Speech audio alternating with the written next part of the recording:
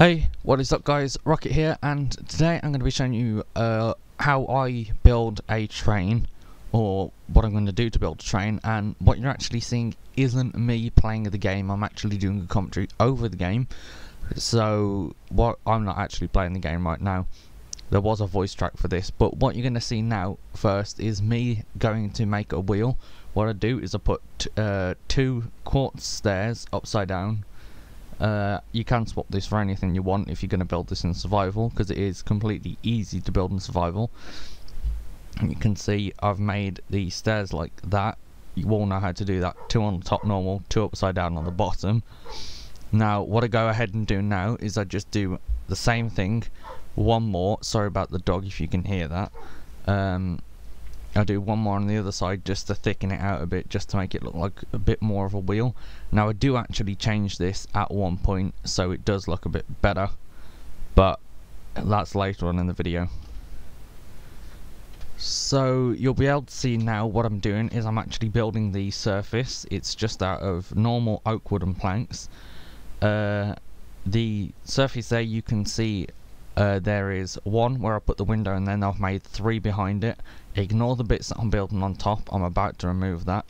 But what I did is I reorganized it so that the windows where they are placed are actually the center of the windows. I make it 6 wide. I'm not entirely sure how tall it is. I will put that on screen in a second. But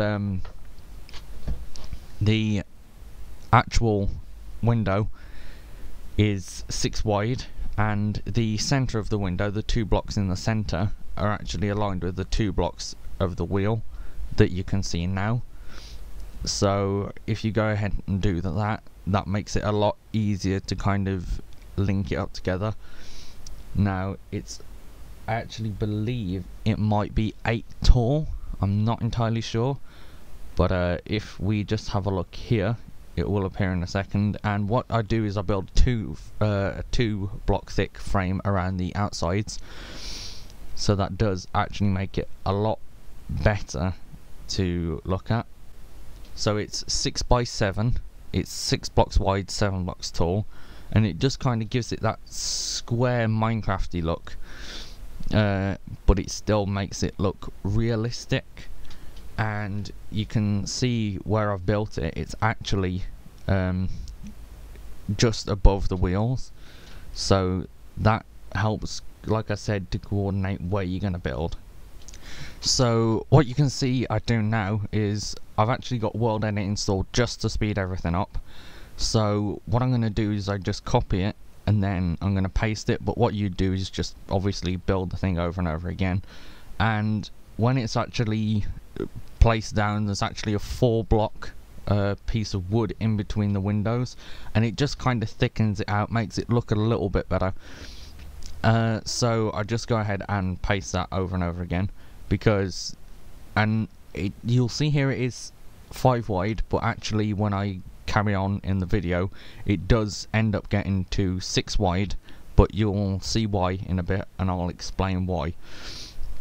But what I go ahead and do now is I'm actually about to go and change the wheel, and when I change the wheel it's a 2 by 2 by 2 block of quartz, so just normal quartz, and then I put stairs on the outside, and as I did before, it's 2 normally on top, place how you would normally stairs, and then 2 upside down underneath the normal stairs. I will put a little snapshot of that in the video, I'll just put it up screen now. So that kind of makes the wheel look a little bit more realistic, so when I build rails in the next video it does actually look like it's balanced on the rails or set on the rails. And that's only so the train doesn't look like it's like a donkey on a thimble kind of idea, and you can see it just makes it look a bit better. So what I'm going to go ahead and do is move the camera to another position, because then you'll be able to see properly what I'm doing. But what I just do now, while you can still see this, is I move the wheel, I'll put the wheel on on the other side, which helps kind of organise what I'm doing on the other side when I finally finish building it. So the next piece now is the actual floor of the inside, and that is 12 blocks wide, going from the side, one side of the windows to the other side of the windows, and that again is out of oak planks. When I refurbish it in the next part, it actually probably I might change it because I don't like the way it's just oak wood. I might put a pattern in it, but like I said, it is 12 wide. So what I do here is I just speed up the process while editing it, and that does become 12 blocks wide then. So it's 4 lots of 3 that I just paste in, and then you're gonna see now what I'm gonna go ahead and do is actually put the window, another window, and the floor in.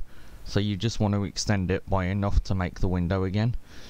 So that made it a lot, because right now the train, if I did it like that, would look really stubby and short, but if I do that again, make another window in the floor, you'll see now that it does actually improve the way that the train looks. You can see there that the train does look a lot longer and a lot better. But what I'm going to go ahead and do now is going to copy the side of the train, but what you would do is obviously build it, and I'm going to paste it along. So just imagine that I'm building it.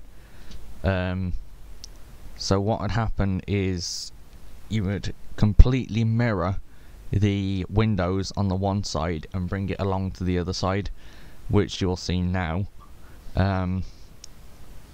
But the windows are exactly the same proportions, exactly the same height. There you go, it's just built. And what you want to do obviously is put the piece underneath. I didn't end up building the wheels, which I completely forgot about, so I'm sorry about that. They will be built, but you want to build the piece underneath so it fills it out, makes it look like a straight line on the bottom. And what I go ahead and do now is I'm actually going to go and build the roof. Now it might be a little bit difficult to explain, but once you actually see it starting to be built, you'll understand it. It's very, very easy to get a hold. So what you want to do to actually build the roof is you want to make a line across the top over the window area, and that can just be out of the same wood that you make your train from. So what you want to carry on and do now is do what I'm doing here, is put another layer that goes in towards the area of the trainer, and then one above that, so it kind of emulates the whole kind of stairs effect. So that, then you can see how I'm doing it now. So all you need to do is copy that, and then what I do, just for speed once again, is I use World Edit, and then I copy it over, so it just speeds things up. And in a minute I will swap the camera angle so you'll be able to see what I'm doing on the other side. But here you can see I'm literally just pasting it. It just shows you what you'd have to do if you're going to build it, but you have to build that 6 up. So you do 6 steps in after the one that's above the windows. So the camera angle now, I'm going to swap that over, and then you will see what I'm doing on the other side.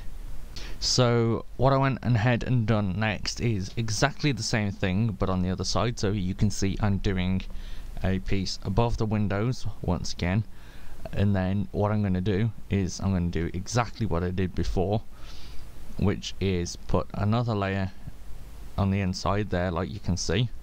And I did it a bit differently this time so you could easily see what I was doing. And then, like I showed you before, you're going to put one more layer on top of that layer you created inside. So you just got to copy what I was doing there. And then once again, for speed, I literally just copy this over, which allows me then to just show you easily what I did. So what would happen is you'd have to just build this normally, and you'll see in a second when I finish doing this, I actually get to the point where it both matches at the top here. So now, and you can see that's met at the top very perfectly. So you can see now what I do finally is I just take the top off just so it gives it a more rounded effect. And what I'm going to do here is I'm just using the basic Minecraft fill command and I'm just going to fill it with air just so it gets rid of those blocks. But all you'd have to do is break the top off, and then you'll see in a second it just flattens it out perfectly. So now you can see this is the end of this very first part here, and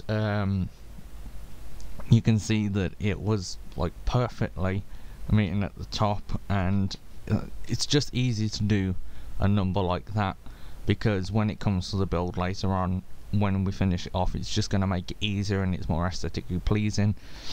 If you want to make it smaller, you've just got to downscale everything by 1, and like you've got to make it half the size, so that will help. And if you do want to build it some other way, then that's entirely your choice, but I'm just showing you how to build it the way that I would build it.